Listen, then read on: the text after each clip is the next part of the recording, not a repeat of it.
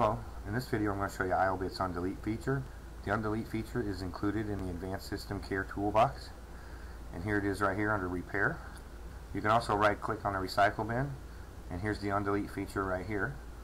So I have my flash drive open right now, and there's a document called Iobit Undelete, and I'm going to right click on that and I'm going to delete it, and the file's no longer within the flash drive. So now if I were to right click on the recycle bin, click Undelete File,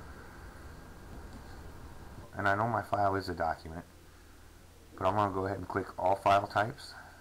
I'm going to click Next, and it's finished searching.